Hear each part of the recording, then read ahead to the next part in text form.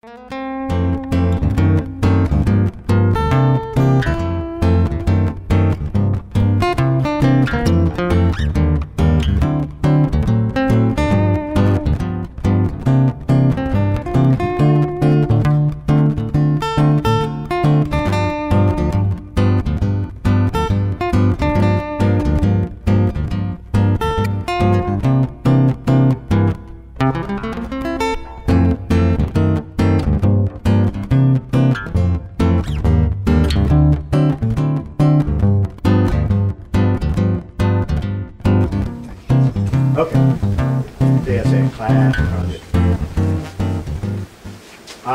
why do you dry lumber in the first place? Well, here in Georgia, and pretty much all over the country, except maybe in Arizona,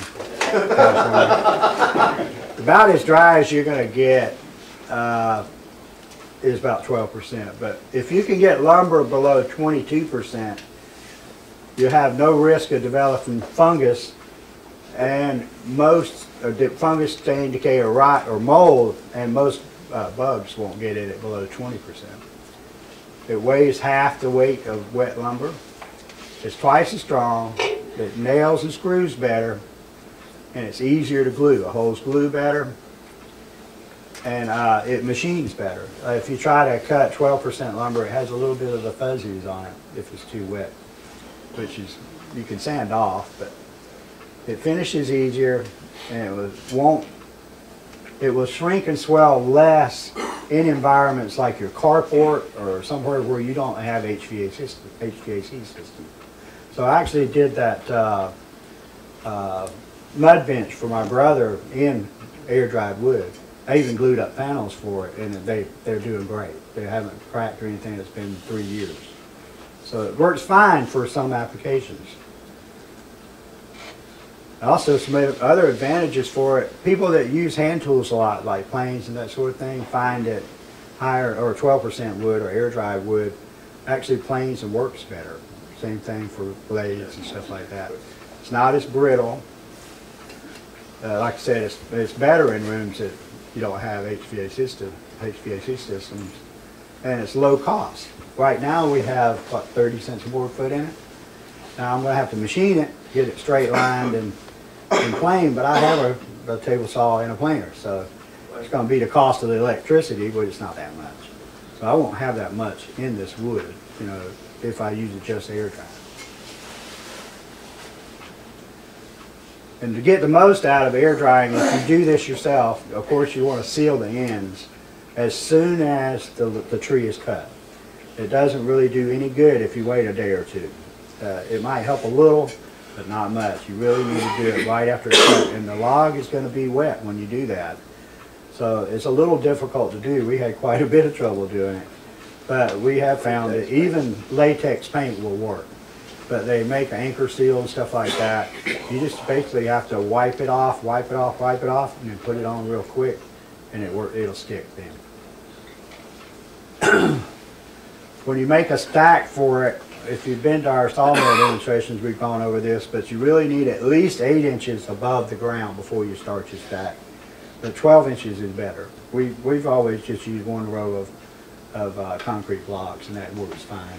And that's 8 inches. You've got to have dry stickers between them. If you use the same species of wood, you can use stickers that the mill cuts, but it does sometimes create a molding problem. So dry stickers are much better if you can use dry stickers. You want to start with a flat base so you don't program in your wood a bow to begin with or something like that. So I just basically just pull strings on the corner blocks. It doesn't have to be level flat, it just has to be flat. So just pull some strings and put all the rest of your supports at the same height and the same plane, and you're in good shape. Particularly when you're first cutting, the wood has like 2 types of water in it. Free water is the water that's in the capillaries. It's not really bound to the wood. It comes out really fast, probably in less than a week. So you lose probably 30% of all of the water in a week, and we found that. And that's the reason you see us put those fans in front of it when we first cut them and put stacks up. And we'll put those fans on for how long? 2 days. 2 days. That's all it took. And all that does, it cuts way down on the mold growth. Because once you kind of dry that wood, the mold doesn't want to grow as much. So that's all you have to do. But you don't want to leave it on there for a real long time because that's too fast. You'll start splitting it. So for a couple of days though, to get that free water out is fine. And the water that's left in there is, you know, it has 2 hydrogens, and wood fiber has a lot of hydroxyl groups, and you have van der Waals forces there. Much more difficult to get that out of there. That takes, it'll get down to a 12% in a year. We found even 1.25 inches. While I was doing my research, I actually ran across something that was very interesting. This guy is on finewoodworking.com, and this is a really good video describing air drying and actually the kiln process too. But he puts tin on top of the stack. It has a little separator between the top of the stack and the tin. He puts like a little framework there. And he puts this black plastic here is called shade cloth. And you get that from landscape greenhouse supply stores. I don't know how much it costs yet, but we're going to look into it. So we'd actually like to do this. Huh? It's not real expensive. Yeah, I've never used it before, but I thought that's a very clever way to do that, because when it rains, it'll hit that cloth and it'll keep the rain from hitting the stack, but it still will breathe and everything. I thought that was pretty ingenious. So the wood that's on the trailer now, which is about 2/3 of what we cut last time, we're going to set up like this, and you know, we'll see how it goes. Why not just air dry? It's still at 12%. We'll get post beetles and some other insects, but mostly it's post beetles. Below 20% is usually pretty good, but post beetles will get in it even at 12%. And of course, if you just air dry, you will have to fight with stain and mold issues. We found in the past that if we cut our wood in the middle of the winter, of course you don't have much mold growing when it's that cold. It's usually a pretty dry time of year, and we don't have near as much trouble with mold. But if you cut in July, good luck, especially with pine or poplar. But so that's why we try to avoid cutting in the summertime. It kind of helps that a little bit, but it's more likely to crack if airflow is minimal or exposed to direct sun. In other words, if you don't take your time to do your stacks right, you go too wide, too tall, or maybe even the weather just doesn't like you that year, you'll get a lot more cracking. So having a kiln to kind of speed that up might help that. Less variabilities of weather. The weather does cause problems sometimes. You can count on 10% loss. Even accounting for after you cut off your checking on the end, if you didn't get your end sealed and everything, even after all that, you will have 10% or greater loss. And I find that a good bit. My cutoff bin is huge. But that's okay. I didn't spend a fortune for this wood, so I'm still good. Also, like I said, we've been talking about in the South and pretty much all over the country, except in the really far out west and that kind of stuff, 12% is about what you're going to get. And you can't do that for inside. A good idea to have a kiln for these reasons. Anything above 140 will kill the fungus and any insects that are there, including post beetles. So that's what we're going for right now. We definitely want to make sure if we build something, we don't have any little creatures coming out of it at some point. A carefully controlled environment will definitely speed up the process, especially with heat added, and you'll have much less loss. We don't have to worry about that 10% or greater shrinkage. The quality is greatly improved, and we talk about this a lot, but most inside the home spaces, 38% is pretty average for the humidity inside of your home, which means the moisture content in the wood, they've shown this to be, the data for this, was to be 7 to 8%, 7% being ideal. 6% would work as well, but when you go to 6%, you have some other problems we'll talk about some How more. long does that take from the time you bring the wood into your, in your home? Your better environment, it's at 12%. But put it back in my house or somewhere in my shop while I'm running the air and everything, a week. One last question about that, once it's in your basement. Is it necessary to stick it? After it's dry to 12%, Right. yes and no. Yes, it is if you want it to be consistent. Say if I stack a big old tall stack and I say I want to use 10 of those boards, that first one in the stack is going to be very different from that last one. If I take that in my shop and let it get stable or the same for the rest of them, I'm going to have to leave it in there quite a bit longer to make sure they're all the same. But, I'm sorry? Ricky, how often do y'all rotate the lumber? We don't. You don't rotate it? Yeah. We'd love for you to come do it. I know you would. We have an open invitation for You that. can have a rotating day. Yeah, oh baby. I'll rotate it a good bit though. I end up moving it around more than I really should. But it's an endeavor to move a whole stack of lumber, trust me. Doesn't take that long, but it's a lot of work. Okay. I just thought I'd throw this out there. I read this when I was doing my research. I thought, this is kind of puts it in perspective. I hate to read it, but I'm going to read it. Oak shrinks 1% for every 3% change in moisture content. MC is moisture content. So in our example, if we take a 2.5 inch wide board, 3/4 flooring, loses 3% moisture, it changes 1% or 0.025 inches. Doesn't sound like much. But for a glue line, if you have 6 thousandths, you'll not only see it, the glue's not holding in that line. So, say we had a flooring that's 30 feet wide, you know, the width of the board wide, you would be losing 4 inches over that span.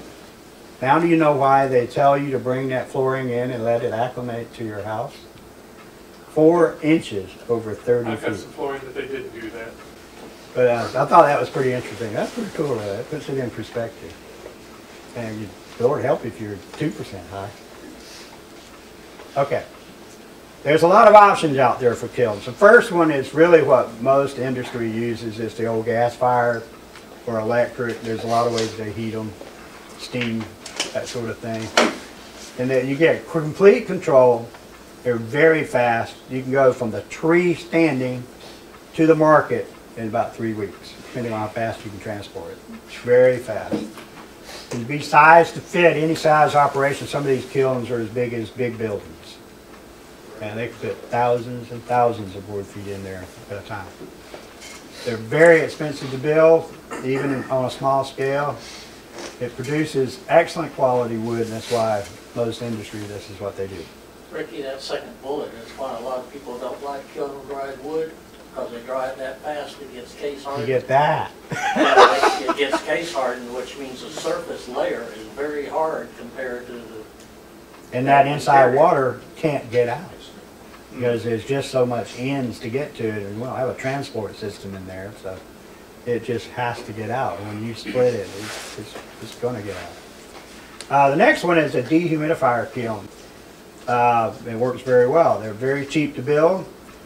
They're a little more expensive to run, but not bad. He told me, or I remember from the class, it's about $30 for a change in your electric wheel for the month. That's not bad. It's the one thing that's a little disadvantage to it, but you get used to them, but it's easier to make a mistake. If you get to 6% and you just, you know, don't want to, you go on vacation that week, when you get back, you've got yourself a mess. You may have ruined every piece in there. Like you say, you get this case hardening if you get it too low, and you can't come back from that. I found this while I was doing my research as well, and I thought this is a very good publication on that type of kiln. But you can see the dehumidifier in the back there. It's very similar to a solar kiln, but it doesn't have the collector. They'll have to have some sort of heat source in there. Probably the heat from the fans might even be enough. But he has 4 attic fans in line. Oh, by the way, even with a dehumidifying kiln, you have to have airflow. You have to keep that air moving all the time. But you can use cheapo fans. You don't have to use anything fancy. But the motor, the heat from the motor might be enough, depends on how big your stack is, how much you're trying to dry. It's very simple design. There's no reason for having the big steep thing on this type of kiln, but you can. But it's very similar to solar, you'll see. Rick, I got a question on that. Sure. If you're using those fans, you're also bringing outside air in. It looks No, like. no. We'll get there. We'll get Oh, there. so they just recirculate. You're recirculating the air that's inside there. Okay. But you have to have air movement though, to keep everything even. Otherwise, the middle of the stack will have a very different moisture content than the outside of the stack. Trying to keep it consistent through the stack. Ricky, while you're still on that picture, getting back to your discussion about the unattended operation where you could have gone on vacation for some time, if you're faced with having to leave the thing for some period of time, like 2 weeks, what's a good way to do that? Turn it off. Turn it off. Sure. It's not going to hurt it for it to sit, not funny.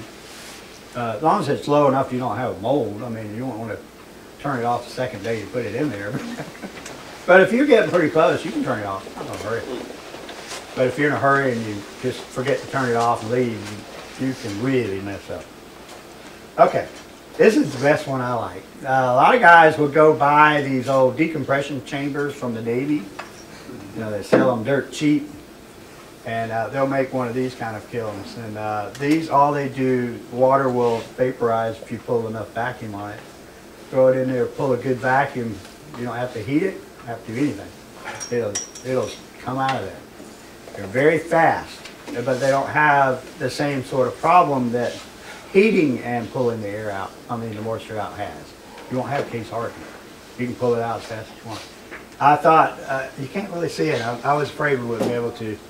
It will do up to 1,000 board foot capacity kiln now in this style. Can do up to 200,000 board feet a year.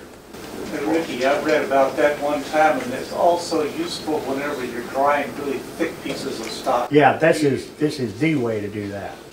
All right. Well, it's simple. Why don't we just throw it in the attic? So, I've done that, and it does work. But you have to remember that different woods have optimum drying schedules. In other words, oak will dry very differently from pine, will dry very differently from poplar as far as time in the same temperature and environment. But if you really want simple, all you have to do is solve this equation. All right, our plan, we're going to build a solar kiln as close as possible to the proven methods that other people have already done. We're not going to try to reinvent the wheel here. And a real good source of a whole lot of information about this is Virginia Tech and several other colleges, but Virginia Tech kind of really got all this started. When we build it, we're going to record the moisture content every day or so, a couple of days, depending on where we are in the process. And we're going to record the humidity vent position as these little slides I'm going to have on the windows on the back of the kiln, and I'm going to draw lines. All right, this is the publication that I primarily use for this. It's put out by Virginia Tech, as I mentioned.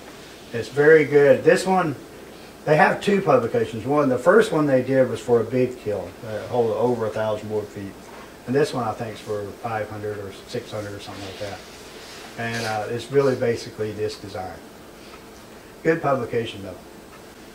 All right, some of the elements you got to keep in mind when you're designing a kiln. Okay, the size of the collector, which is your glass on the front, or what do you call that? Plexiglass, or not plexiglass either. It's the clear plastic stuff. I forget what it's called now. For every square foot of that collector should be enough to dry 10 board feet of your lumber inside of there. If you keep that constant, then you're not going to overheat. That's what we're trying to accomplish here. That way we don't have to solve any equations or anything like that. We should be able to dry a load in about a month. And that's a load that's coming out of the tree. The loads we're going to be putting in there are 12% already. And that should be a little more forgiving because all we've got to do is get it from 12 to 8, and I suspect it'll be less than a week. About how many board feet in a load? We're getting there. Okay. Does the All outside right. temperature matter? I'm sorry? Does the outside temperature matter, whether it's January or July when you dry? We're getting there too. The slope of the roof would be approximately the latitude of the location in Lilburn, that's 34 degrees. And up to 10 degrees above that if you're going to use it a lot in the winter. I've kind of kicked around 45 for a long time because that's really close to 34.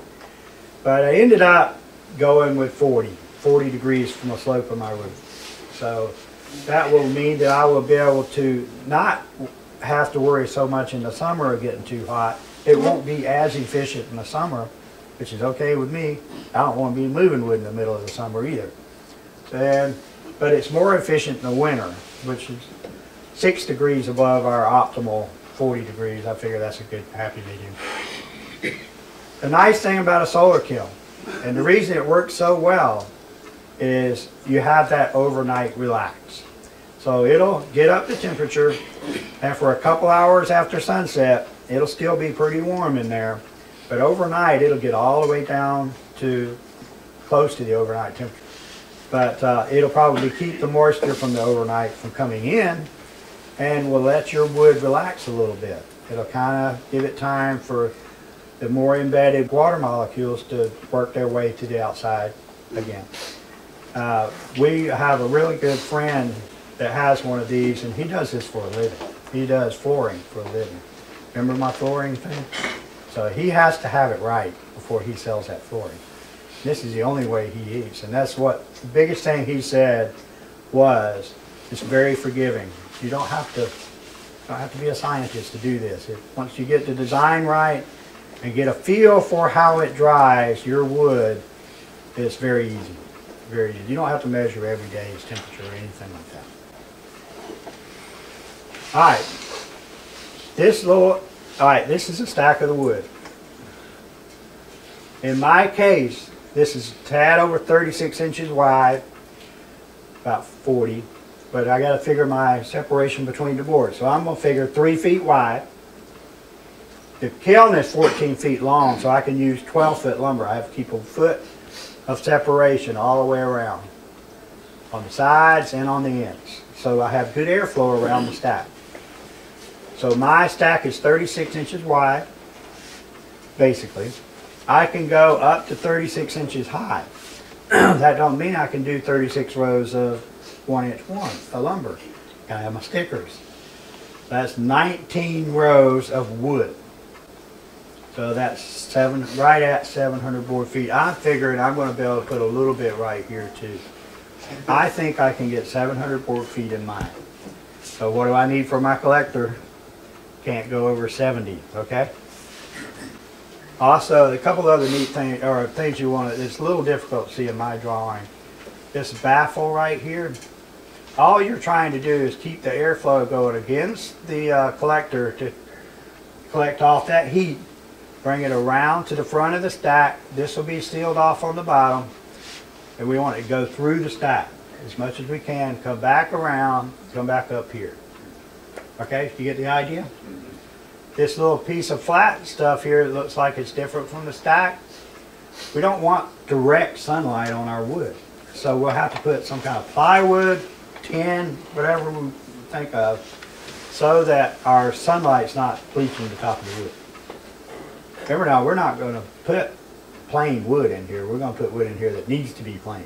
So probably we wouldn't hurt it anyway, but I think that's why they do that. All of the inside of the kiln has to be painted black. Even the wood supporting the glass and everything has to be painted black. And they gave a couple of nice options for doing it. This aluminum roof coating is not black, it's gray, but it would seal up any cracks or anything you have in your construction work.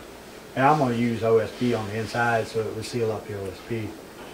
But it's gray, you'll have to paint it black after you get through. This is actually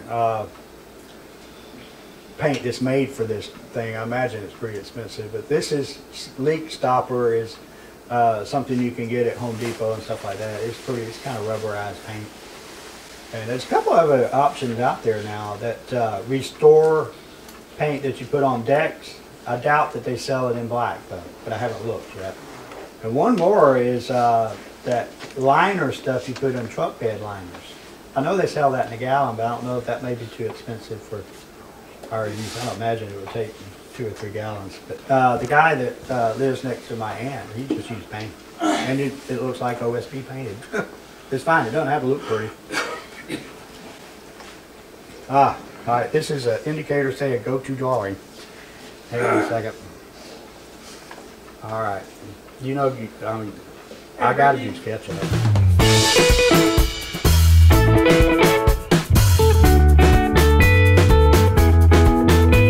All right, we're gonna start, even though we're gonna be on a trailer, I didn't draw the trailer, I didn't want to mess with it.